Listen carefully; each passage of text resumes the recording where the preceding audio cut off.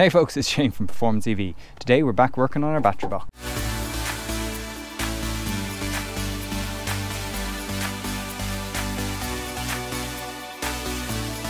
Hey folks, welcome to the channel. Thank you so much for joining us. Welcome to our first real video of 2021. For those of you new to this channel, this is my space on YouTube where I convert interesting cars to run on electricity. And this is my Porsche 911 that I'm converting to run with a Nissan Leaf motor. So we're back working on the EV components of the car. The end of last year I was doing a lot of work on the suspension, but now we're back working on the electric bits. So want to put the battery in the back of the car here, and in order to do that we need to use need to build a battery box. Now I made a design decision quite a few months ago that I was going to try and reuse as much of the Leaf battery box, so as it was used to hold the battery in the Leaf, but reformat it to fit into this car. I'll admit I'm kind of regretting that decision, but I am going to persevere. I think I've had to over-engineer it in order to make sure that it's secure, and a better long-term solution I think would be to build a battery box from scratch. And I might still do that, but in the interest of getting this car on the road, we're going to continue with the work I've done. So yeah, let's get to it.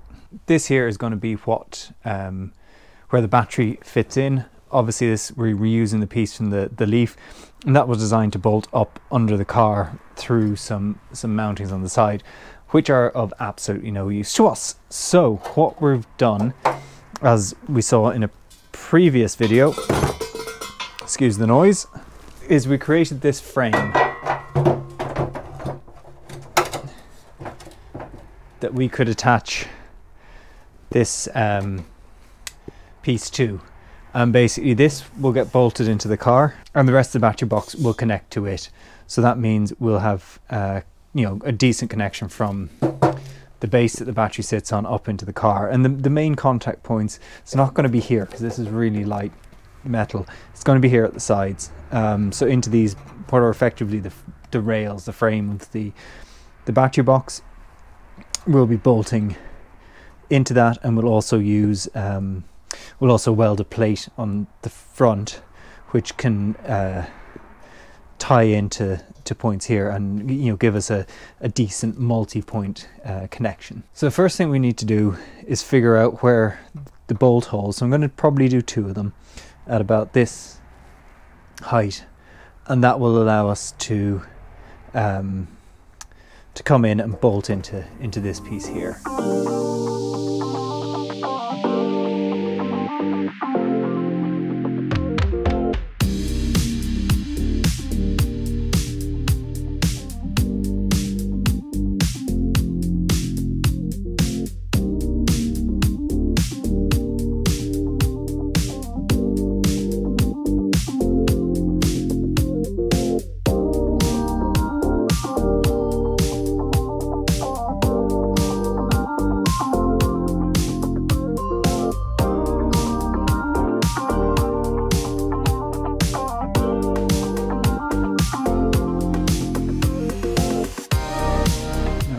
Here is just weld that nut in place, so that then we only have to worry about the bolt when bolting these into place.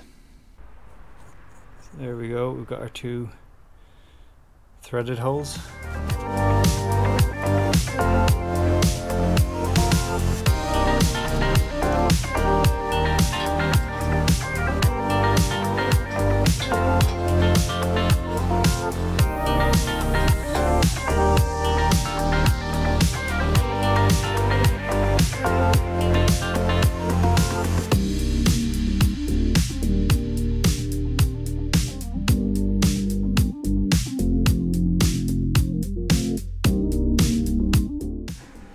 So we're going to go with the same process over here on the other side.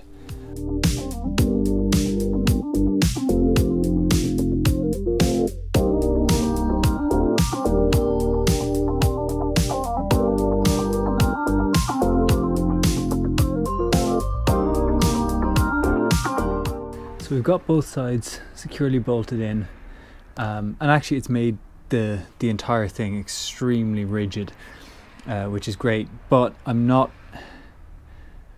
100% happy with how this holds in. Basically these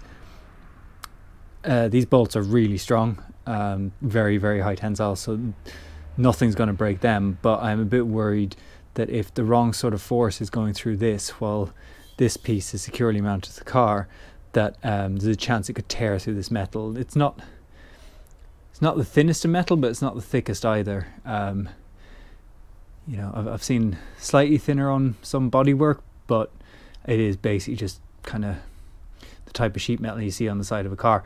And yeah, with the wrong type of force, you know, there's going to be 200 kilos inside this thing, it could pull it out. So I want to put a bit of plate, well, something a bit stronger than plate even, in through here, to do two things. One is to hold the you know, to make sure that the load is spread much wider over this, but I also want to kind of add an extra couple of points of connectivity between the bolts going through here, and hence this, and this thicker part of the frame. So yeah, I'll show you what I'm going to do. So I've got here is some 60 by 30 mil box, rectangular box steel, 3 mil thick, and what I'm going to do is I'm going to cut it so that I can slot it in here basically this way, and that will give us this nice big edge, essentially spreading the load onto the thinner metal, and will also give us a couple of contact points up into the frame itself. So we'll do some measurements, get an initial piece cut out, and then adjust it.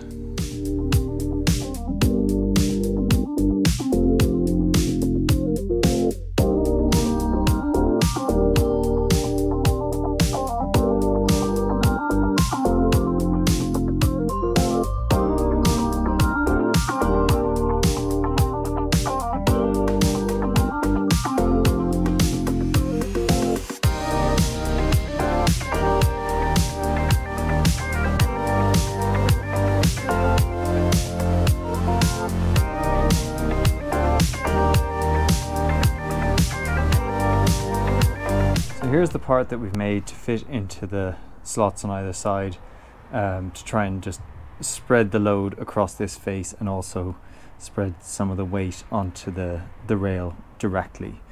So basically this will slot in here like that. Now obviously there's a challenge in that we need to run the bolts through this. So what I'm going to do is I'm going to basically, we've lined it up, kind of found the center of the hole, so I'll drill through these and out the other side. And what I want to do then is basically to reinforce it a bit, because if I've drilled it out and then we kind of are tightening the bolt through here, there's every chance we could end up compressing this if I use too much torque, and that would potentially just screw things up in the fit and everything a bit. So what I'm going to do is I'm going to put something in the middle. Let me show you on the one I've just finished. So here we've got the two versions. So this one's now finished, I've drilled through, but what I've also done is I've welded a piece of tube in the middle, so the diameter of the outer of the inner hole is exactly just the right size to fit the bolt, and then there's an extra couple of millimeters around the outside which I've drilled out and then welded in. I'll show you in detail on this one. So first we'll drill out a couple of pilot holes. So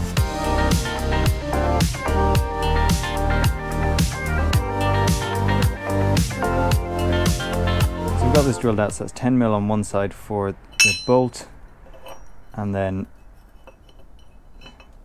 14 mil on the other side for the pipe or tube. So we slot that in. Basically that'll go in there, gets welded into place, and then the bolt goes the whole way through it. So there we go, we've got our inserts cut out. Just get them lined up and then weld them into place.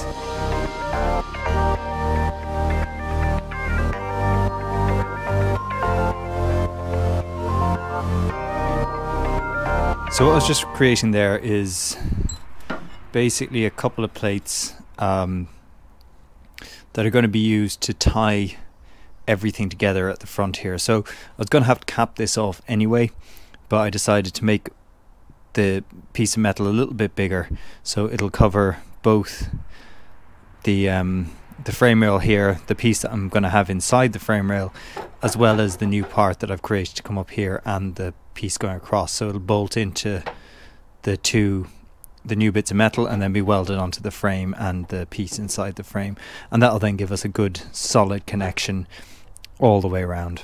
Okay, so we've fabricated our key pieces for this. So this is our kind of mounting piece that slots in there like that, and then we've built this piece here. Not really built, I drilled some holes in a bit of sheet metal, thick metal though, to go on like this. And basically what I'm going to do is a puddle weld in through here to connect those two. That'll then hold everything in place, and then we'll place our main mount here and drill holes into it.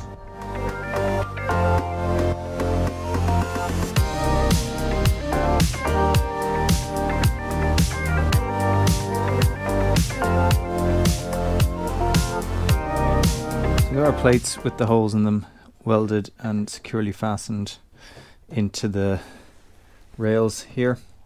So what I'm going to do now is put the main bar across here, make sure the holes still line up, and then we've drilled some holes in that bar and we're going to put some inserts through them, weld them in, and that should then allow us for a nice solid connection between everything.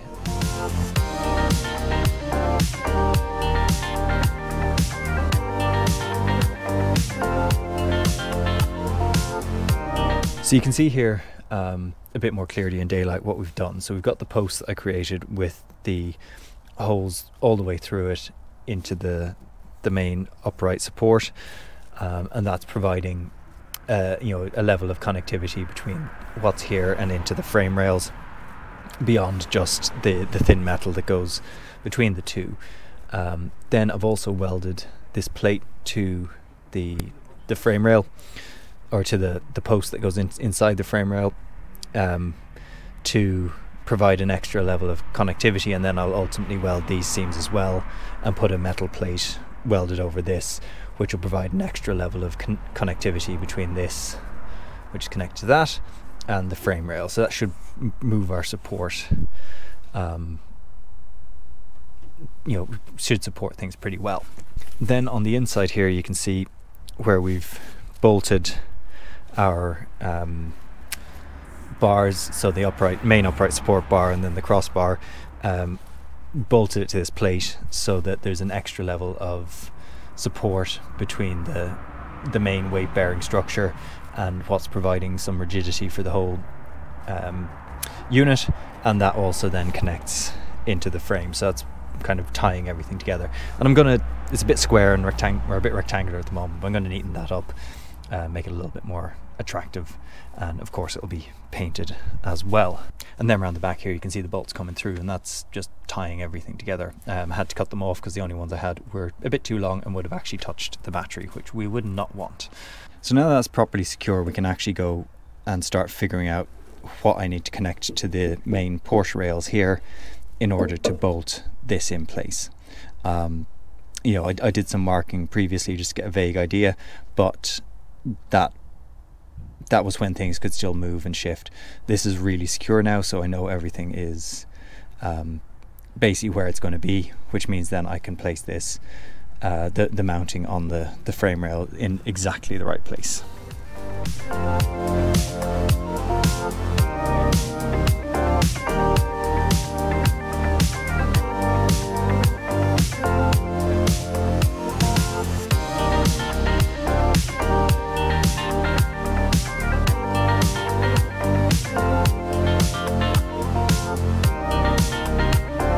Alright, So what we're doing here is basically just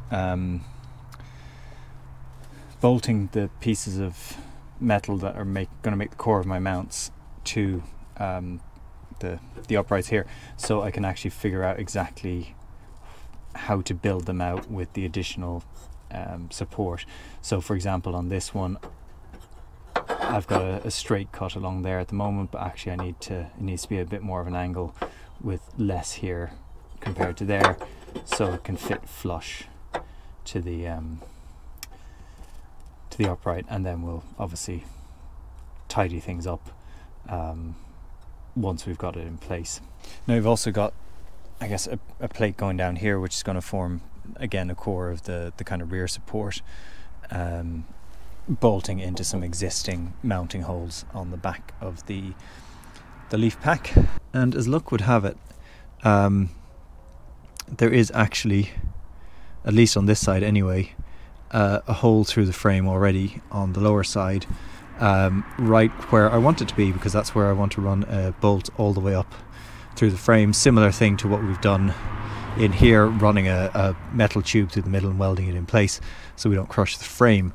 But that's half the work done. Well, no, it's only about 10% of the work done. But that will actually, ultimately, I'll have a proper one of these, but that will ultimately be connected to the mount there, and that'll give us a nice secure connection. So that's where we're going to leave it for today. The light's fading pretty quickly and I really don't want to have to rush this. You know, there's things on this car or on any car project where you can just fly through them. Gets dark, it's not the end of the world, but this really does require precision. I need it to be perfectly mounted and balanced and in the right place in the car. So there's a lot of precision measurement and that needs to happen before we can actually you know, start to build out the mounts.